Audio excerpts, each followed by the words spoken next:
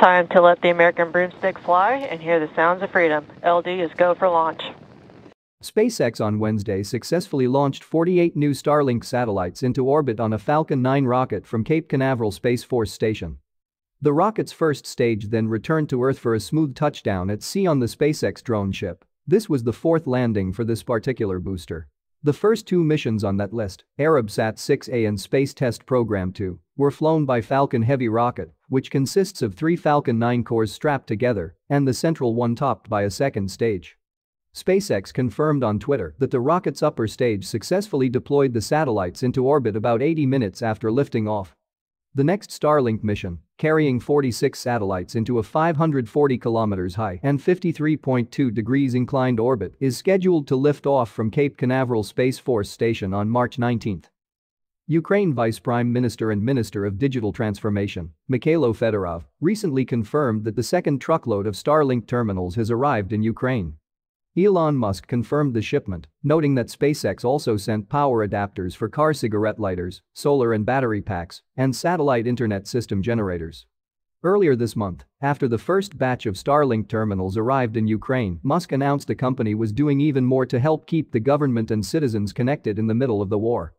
As Ukraine suffers from attacks against its infrastructure, including electricity providers, Musk said his company is updating the software of the Starlink terminals to use less power so that even just a car cigarette lighter would provide enough power to run the Starlink terminals.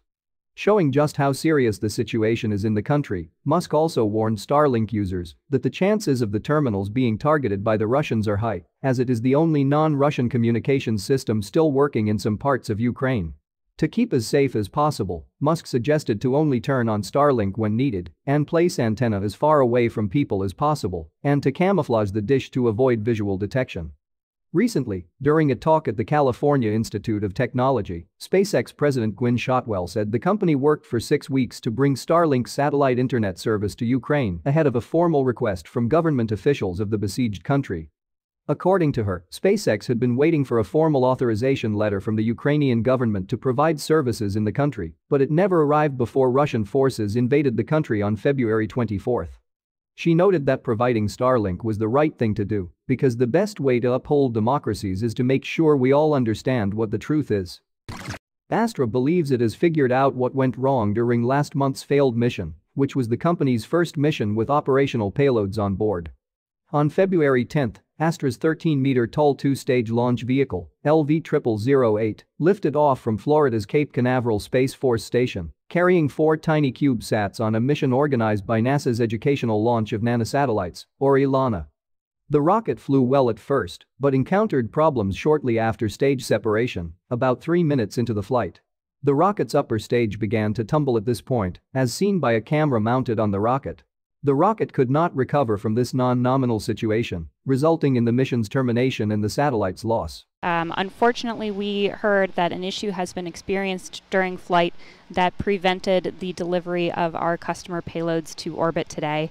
We are deeply sorry to our customers, NASA, the University of Alabama, the University of New Mexico, and the University of California, Berkeley.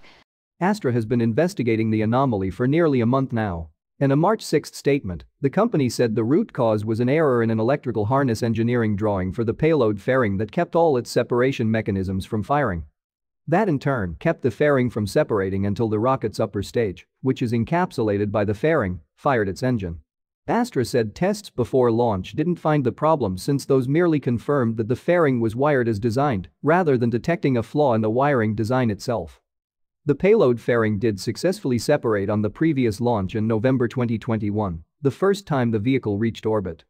A second issue with the February launch was with the thrust vector control system on the upper stage. The stage started tumbling immediately after engine ignition, likely because it ran into the fairing. Astra said it corrected the payload fairing wiring harness flaw and instituted new tests that would be able to detect this problem for future vehicles. It also upgraded the software to better handle packet losses. The failure of the vehicle was the 4th failure in 5 orbital launch attempts by the company. With the corrective actions implemented, Astra is looking to make a return to flight in the coming days. The company targets a launch date no earlier than March 13 for the LV-0009 mission. OneWeb has said it is in discussion with Arianespace on how its contracted launches will be completed, days after the satellite communications firm decided to suspend all launches from Russia-operated Baikonur Cosmodrome in Kazakhstan. OneWeb is building a broadband constellation that will initially consist of 648 satellites. More than 420 of them have reached orbit to date, all on Russian-built Soyuz rockets operated by France-based company Arianespace. Recently, Russia removed a Soyuz rocket topped with 36 OneWeb Internet satellites from its launch pad at Baikonur Cosmodrome. The Soyuz was originally supposed to lift off on March 4, but its mission became a casualty of Russia's ongoing invasion of Ukraine. As conditions of launch, ROSCOSMOS demanded that OneWeb guarantee the satellites would not be used for military purposes and that the United Kingdom government divest itself from the London-based company. Марта ракета взлетит только в случае, если мы получим гарантии того, что британцев больше в составе акционеров OneWeb нет, и то, что мы должны получить гарантии того, что эта система не будет использоваться в иных целях, кроме гражданских. Если такой бумаги, еще раз говорю, юридически обязывающие мы не получим, мы снимем ракету со старта. Those demands were not met, and OneWeb ordered its employees to leave Baikonur and announced that it was suspending launches of its satellites from the site. Russia then removed the Soyuz rocket topped with OneWeb satellites from its launch pad at Baikonur Cosmodrome and rolled the vehicle back to a nearby assembly and testing facility. According to ROSCOSMOS, OneWeb satellites will remain at the facility until the situation is resolved, and the rocket intended for the mission will be used for another flight. OneWeb planned to launch 5 more missions by the end of August to enable its low Earth orbit constellation to provide global services. As per recent reports, OneWeb is in discussion with Arianespace concerning how they will complete the contracted launches. Moreover, the broadband operator is looking at potential launches using US, Japanese, and Indian rocket suppliers. Now, let's discuss some of the major Starship updates from the past week. In April 2021, NASA awarded SpaceX a contract to develop, produce, and demonstrate the Starship human landing system needed to return astronauts to the moon. NASA recently published a PDF outlining the objectives, progress, and operational concept of the Starship lunar landing system. According to NASA, the system's 3 main goals are to transport crew to the lunar surface and return them to lunar orbit, to serve as a habitat on the lunar surface for early Artemis missions, and to house equipment for surface activities such as moonwalks, sample collection, and scientific experiments. NASA also revealed the operational concept for the Starship HLS, which will be used as part of the Artemis 3 mission in 2026. The Starship HLS's mission profile calls for in-orbit propellant transfer. Prior to the launch of the HLS vehicle from Earth, a Starship variant configured as a propellant depot would be launched into low Earth orbit and partially or entirely filled by 4 to 14 Starship tanker flights carrying propellant. The depot Starship, according to NASA imagery, will be taller than the tanker ships in order to hold as much fuel as possible. Furthermore, no flaps will be installed on the depot ship, indicating that SpaceX does not intend to return and land the ship on Earth for a reflight. So, either SpaceX and NASA intend to deorbit the depot ship, allowing it to burn up in the atmosphere, or the ship will orbit the Earth for as long as possible, serving as an on-orbit depot station for future Artemis missions. The rest of the operational concept for the HLS Starship is similar to what SpaceX revealed in previous years. After refueling the depot ship, a Starship HLS vehicle launched atop a Super Heavy booster will rendezvous with the already loaded propellant depot and refuel before transiting from Earth orbit to lunar orbit. With 24 mid-body thrusters for use near the lunar surface, the ship has a 100-day loiter capability in lunar orbit. Following that, a Space Launch System rocket will launch a NASA Orion spacecraft into lunar orbit, where it will rendezvous with the waiting Starship HLS lander. Orion's crew would then dock with and transfer to Starship HLS, which would then depart and descend to the lunar surface. Following the completion of lunar surface operations, Starship HLS will lift off from the moon and return to lunar orbit in order to rendezvous with Orion. The crew then transfers back to Orion and returns to Earth. The ship will remain in lunar orbit and may be refueled in the future to transport more crews and cargo to the lunar surface. Photos from the NASA document show that HLS lunar Starship development is underway, with astronauts learning how to use the vehicle's elevator, which will deliver crew and cargo to the lunar surface.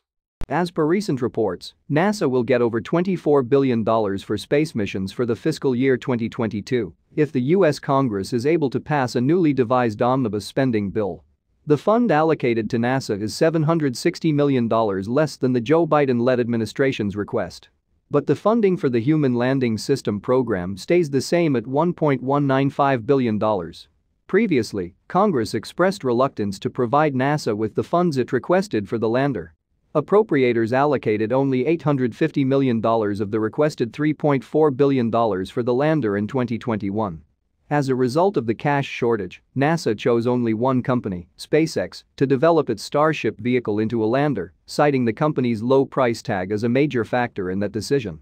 Now, if NASA receives the money it requested for the landing system this year, Congress is calling on the space agency to deliver a publicly available plan, explaining how it will ensure safety, redundancy, sustainability, and competition in the Human Lunar Lander program within 30 days of the bill's signing.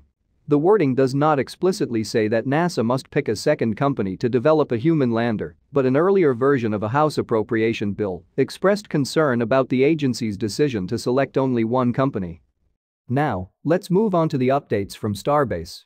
Starbase remained relatively quiet last week owing in part to SpaceX's new focus on cybersecurity and overcoming signal jamming of its Starlink internet satellites amid Russia's ongoing invasion of Ukraine. However, there have been some exciting developments at the South Texas Starship factory since our last update. One of them is the stacking of SpaceX's newest Super Heavy booster prototype, Booster 7, the first of its kind, which will house 33 new Raptor version 2 engines. The version 2 engine configuration significantly simplifies Raptor's design to make it easier to build, install, and operate. It also substantially increases maximum thrust from around 1.81 meganewtons to at least 2.25 meganewtons. In theory, if Booster 7 is outfitted with 33 Raptor version 2 engines capable of operating at that claimed thrust level, it could theoretically produce at least 40% more thrust than Booster 4, which is outfitted with 29 Raptor version 1 engines. Other design changes on Booster 7 include sleeker raceways that protect external wiring and plumbing during flight, a different layout of the pressure vessels, hydraulic power units, aero covers, and the umbilical panel installed on its aft section. Composite overwrapped pressure vessels, or COPVs, are used in starships and super heavy boosters to hold helium gas at very high pressure for spinning up the turbopumps of the Raptor engines. These pressure vessels are capable of storing gases at up to almost 700 bar.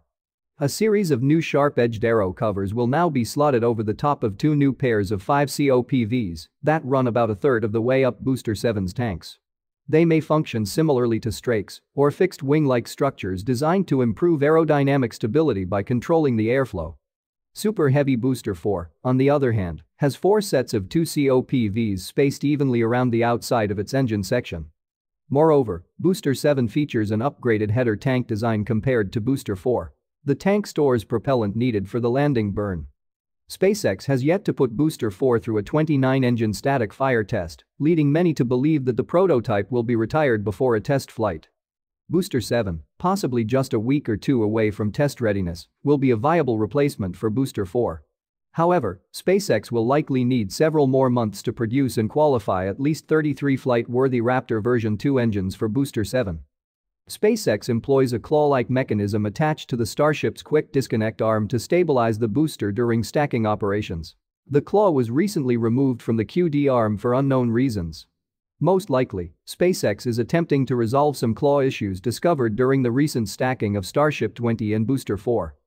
Booster 4 grid fin test was conducted on Saturday by rotating the fins with the help of grid fin actuators. Work at SpaceX's Roberts Road facility is progressing. SpaceX has begun assembling the Orbital launch tower's beams and columns, which arrived at the facility more than a week ago. The tower sections, once fully prefabricated at the Roberts Road facility, will be transported to Kennedy Space Center Launch Complex 39A for stacking. SpaceX recently installed a payload dispenser into Starship 24's nosecone barrel section. This payload dispenser can store and dispense stackable items into orbit from a cargo starship, such as Starlink satellites and other payloads. The dispenser could also be retrofitted to deliver crew and cargo from a lunar starship to the lunar surface. The placement of the dispenser in the nosecone barrel section of Starship 24 suggests that the ship is a cargo starship mock-up. Deimos, one of SpaceX's Starship offshore launch and landing platforms, has arrived in Pascagoula, Mississippi, after a more than week-long journey across the sea. Its partner, Phobos, is currently undergoing work in that location, and we will soon see both vessels undergoing modifications at the same port. Green Hydrogen International, a Texas-based energy startup, announced plans to develop the world's largest green hydrogen project in South Texas. According to the company, they plan to combine hydrogen with carbon dioxide at the port of Brownsville to create a green methane rocket fuel for Starship launch operations at the Starbase. With this, we have covered all the major updates from last week. Please share your thoughts on the latest science news and Starship updates in the comments section. Also, do not forget to subscribe to the channel for more weekly updates. And as always, thanks for watching.